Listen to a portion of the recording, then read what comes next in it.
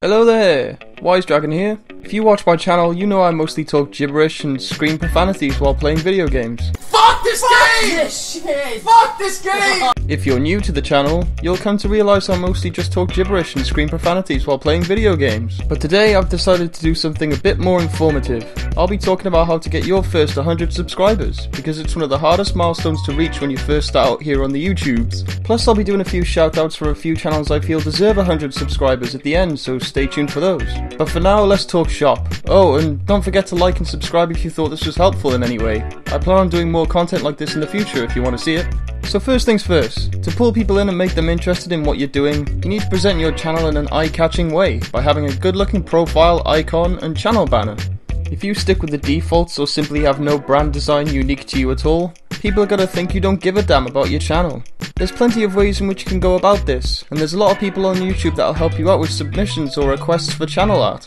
I found that avatars with your likeness seems to be the most popular choice when it comes to presenting yourself to prospective subscribers, and a nice short intro helps out for your videos. Dubstep over shitty stock FX seems to be a popular choice. Whoa, that was a bit harsh. I got my channel icon designed by someone from a website called Fiverr.com. What I will say is if you're using pictures or templates from an online source, make sure they're not copywritten in any way. Other than that, if you want to design your own channel art from scratch, GIMP is a free downloadable software that has all the features of Photoshop. I'll leave links below if you want to check those out. Now that your channel's looking fly, you want to make your videos look just as appealing. Catchy titles and well-made thumbnails go a long way, but avoid clickbait and misleading information, because no one likes that shit. It might pull a few people in, but they'll realise you're a scumbag and promptly berate you in the comment section. Also, take a look at your analytics. It'll help you decide on when to upload your videos for the best view retention. Your video quality should be at a high standard because that's the staple nowadays, and anything below 720p is not gonna cut it, unfortunately. I tend to use an Elgato or a program called Action Moralis when recording, and they both have a ton of features to get the best out of your footage. Your audio needs to be crisp and clear too. I'm still using a Blue Snowball and it's a relatively good mic, and Audacity when it comes to recording, which is also a free bit of software you can download online. In summary, your video and audio quality need to be on point. When it comes to your content, you can practically upload anything so long as it's entertaining and there's some form of production value when it comes to editing. A good example of this is Grade A Under A, who mostly uses MS Paint in his videos. You can tell he puts a lot of effort into his content. He's pretty hilarious too, I recommend you check him out. It's about being different and showcasing something unique. And I know that sounds rich coming from a guy who runs a gaming channel and talks over a first-person shooter in the background, but I try to make other types of content too. What I'm trying to say is be varied, because I can guarantee there's thousands of other channels out there that are already doing what you're doing. One of the biggest problems a lot of YouTubers have, myself included, is staying consistent and constantly active when it comes to content. I'm not the best at it, but I tend to upload videos as often as I can. If you maintain a schedule and upload at specific times, that helps too. The hard truth is, if you don't upload at least twice a week, you're not going to get anywhere, and if people feel as if you're not enthusiastic about what you're doing, they won't subscribe either. You won't spiral up the YouTube ladder overnight, or even after a few months, unless you spend a ton of money on view bots and engage in all that sub for sub bullshit. It's a slow grind when it comes to gaining subscribers that actually want to watch your content.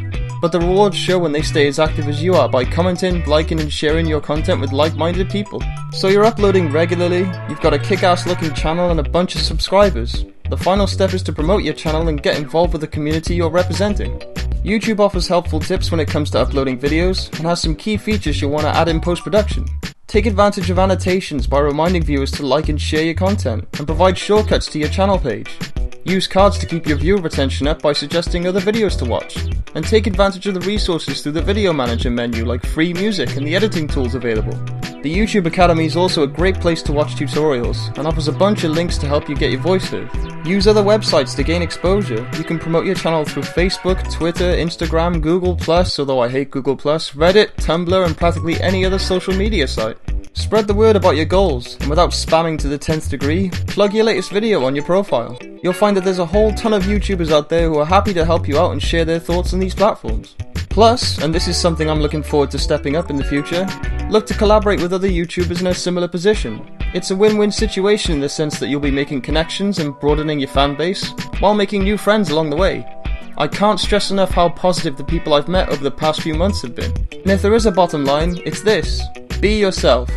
I know gaming channels are one of the most popular avenues to venture down on YouTube, but I don't purposely try to be an imitation, even though I utilize the same format that most gaming channels follow, and I probably conduct myself like a lot of the YouTubers I'm subscribed to. Even though following current trends and wanting to be like other YouTubers isn't necessarily a bad thing, in the long run I think creative individuality and unique personalities stand out way more. Because YouTube's a lot like being in high school.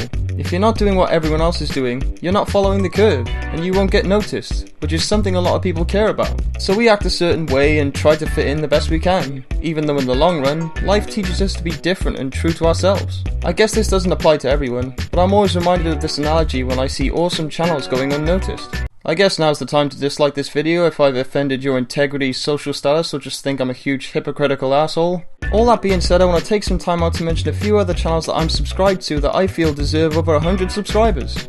And as I've said in previous shoutouts, please don't be offended if I don't mention you or your channel. If you turned on your subscription notifications, that would be great, I'm just saying. And there's another tip for you. Plus, I swear I've had people unsubscribe because I didn't mention them, or they didn't watch any of my content, or even deserve a shoutout in the first place.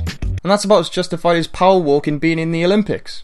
So let's start with Rude Boy Gaming. He plays retro games, horror games, indie games, and a few of the recent popular titles out there, so go check him out. Then there's Rational Gamers. These guys have some pretty neat ideas when it comes to ideas for series, like Rapid Rundown, which is like a mini review of random games, and I've Not Played, which covers games that they haven't played yet. Obviously. It's well made and interesting to boot, so go check them out too. Dan Ninja's another channel that has some great ideas, including challenge videos that often enough require a lot of skill to pull off. He's pretty funny too, and for the quality of his videos, he deserves more of a following. Nekka's another channel with high quality gameplays of some titles I've played and really enjoyed in the past, like Borderlands and the Left 4 Dead series, and he also has some guides too, so check that out also. Spiral Blitz Gaming's a channel that looks great and has some interesting gameplays, and a lot of his stuff's well edited. So head on over to his channel if you want to see some funny Rainbow Six Siege fails. BK Games is another great channel that plays a whole bunch of games, some I'd never even heard of until I found his channel, like Metal Gear Solid Ghost Babble. Being a fan of the Metal Gear series, it was an awesome find. He's a very humble guy and fun to watch, so yeah. And then there's Infinite Duo, who are laid back guys that post comedic stuff as well as gaming videos. They also make tip videos on popular titles, and take the time to reach out to other channels, so props where it's due in that respect. And as always, I gotta thank everyone who's subscribed and offered their continued support. You know who you are, you beautiful bastards, you. I hope this video's been helpful in some way. These tips have helped me out over the course of my YouTube venture, and like I said, if you want to see more videos like this, I'll be happy to make them. And as always, for more rants, news, chats and reviews, subscribe to Wise Dragon. You would be wise to do so.